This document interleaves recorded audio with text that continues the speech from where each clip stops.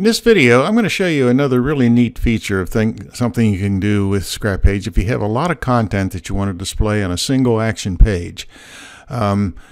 Recall we had this, let me reopen one we used earlier. We had this particular layout here where we had a photo holder and 3 text boxes, each of which had some links of information. Like in this case, we had this one here with my son and his wife, as they were on their wedding day.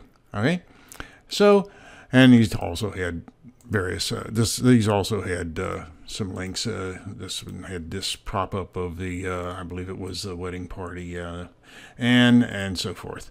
Now, what I want to do though is remember in the video that I talked about using guides, that is media guides, media holder guides.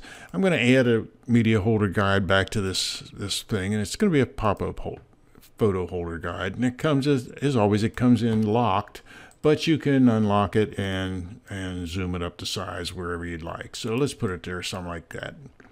All right, now as you recall from the video on using photo guides, anything that I put on top of this, I can copy to the clipboard. So let me go ahead and I'm just going to add a picture. Get one from the wedding, from that folder. And here's a nice picture of these two. We'll just put this in here and move it over here someplace and blow it up a little bit to fit on top of there. Now I'm going to add a text box here. And this text box I'm going to add, I'm just going to say Kyle, let's say, and Leanne.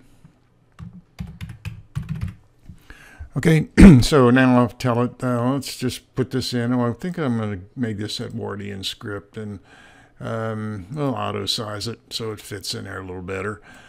So there we go. Now let's say that we're happy with that. Now, remember, I can go up here and I can copy what's in that media guide. It's a photo pop-up or pop-up photo media guide, so I'm going to tell it to copy.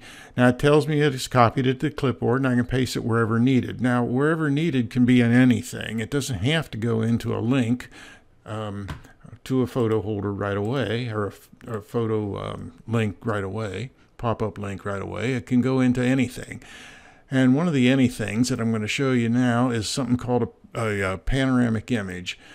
And you can make these, let me show you where that is again. Under Action, if you go down here to Make Pano Image, it pops up this dialog box. Now I'm going to paste what I had in that clipboard into this.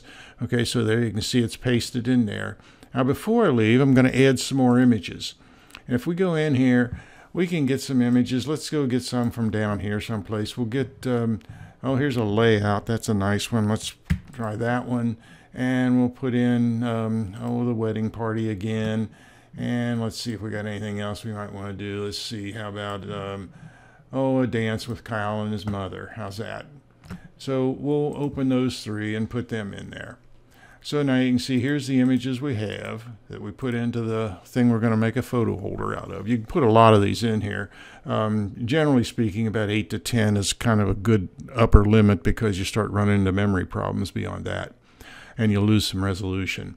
So anyhow, I can create, let's make it a vertical, and I'll create this film strip. Okay, so now you can see here's the film strip that of those images I just put in. And we'll close the preview window. Now I can copy that to the clipboard and close it. And then over here in this particular one, let's take that one for example.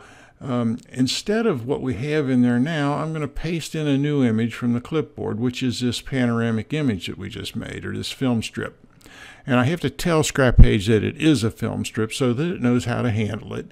But when I do that, then if I tell this okay, now it's happy, and we go back up here now to the media action page quick view, I can click on that, and when it comes up, you'll see that now here is that film strip in your page, and the other pictures that we had are still there, and it still operates the same as always. You can close them, you can bring them back, but now you have a film strip where you have a lot of detailed information that can be contained on a single link to a photo holder. So that's a good way to include a whole lot of data into one action page. And it's as always, these little elements of the film strip can be as complex as you want to make them, because they're images, not photos. And as you can see here, I included some text along with a picture to make that one particular cell of the film strip. And then these other ones, like here's one that was a composite that was put together earlier, and it contains itself well into the film strip.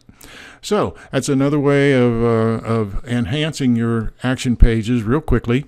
And until the next time, this is Dave from Media Digitronics. Bye-bye.